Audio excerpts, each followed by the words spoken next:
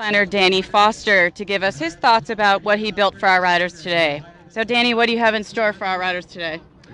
Well, we're jumping for $50,000, and it's, a major Grand Prix competition in midsummer.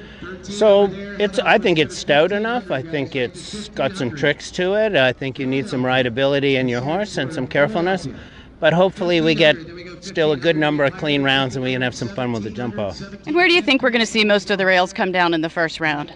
Well, I'm hoping that the rails are spread out. I really am. I try not to make one particularly difficult place. I just think it's tricky enough throughout that it's easy to knock one down somewhere, and I only need one. I don't need three.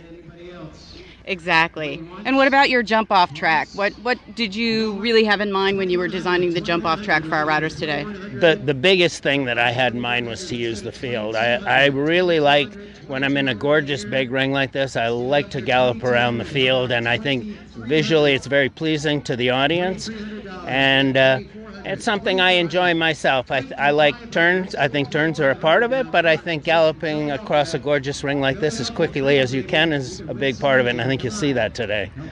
Well, great. Well, stay tuned, and we'll see how it lands for the field today and who's going to take home the big check today.